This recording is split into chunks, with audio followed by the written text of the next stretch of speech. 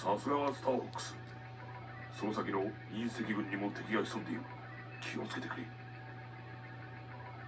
任せてください。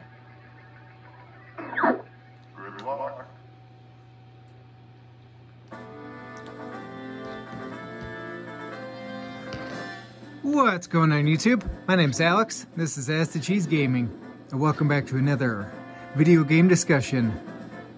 Over 2 years ago, I took a look at starfox for the Nintendo 64. I wanted to revisit this one and answer the question, is it still worth picking up and playing today?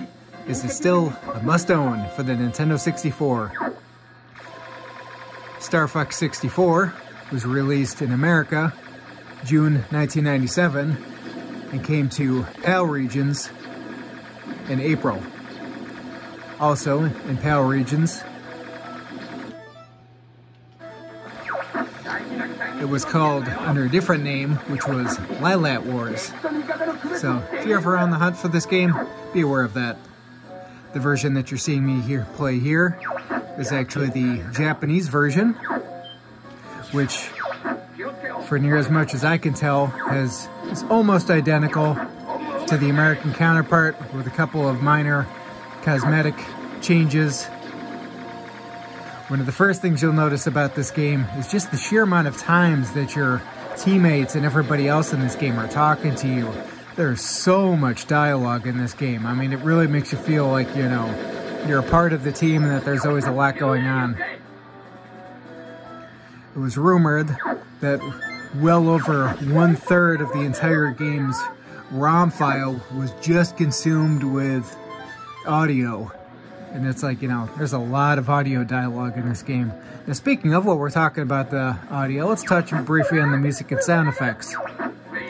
I will say, overall, Nintendo did a wonderful job expanding on the sound effects of this game in comparison to its Super Nintendo counterpart.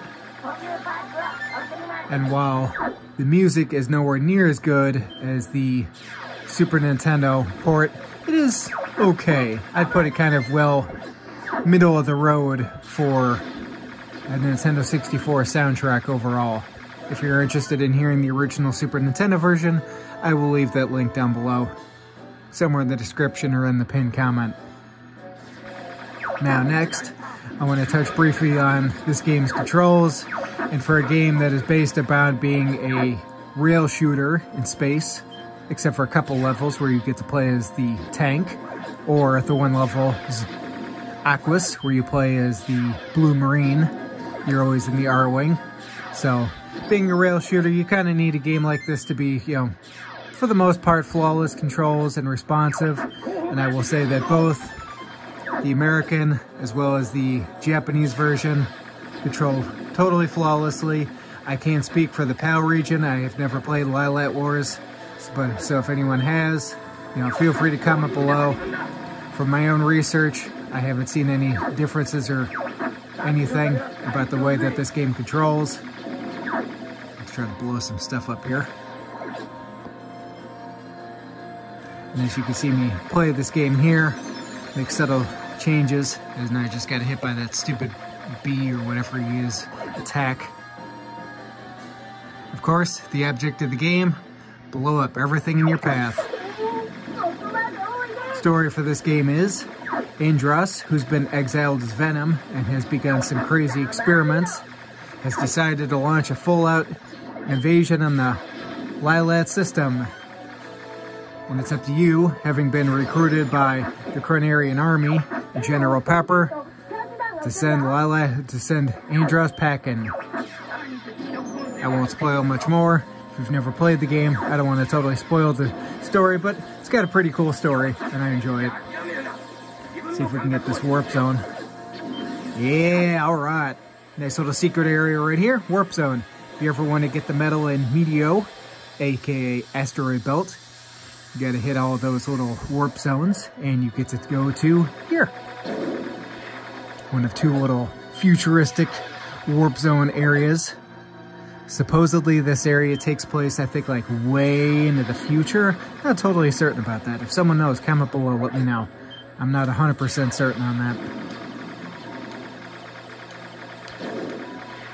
But overall, for my time with the Japanese version of this game, Star Fox 64 is still absolutely a must-own on the Nintendo 64, whether you choose to pick up the American version, which still has a starting price of about $21, or this version, the Japanese version, which can be found on eBay and has a starting price of $10. Both are absolutely fantastic games, well worth picking up. There's just something so fun about just kicking back, relaxing, and just trying to blow up absolutely everything in your path. Ah, and I missed a whole bunch of those guys. Oh well. So, if you'll excuse me, I'm going to sit here and just try to lay waste to as many of these little meteos as I can. Thank you so much for watching. If you have a game that I've covered before and you'd like to see me revisit, comment below. Thank you so much for watching. Until next time, everybody, take care.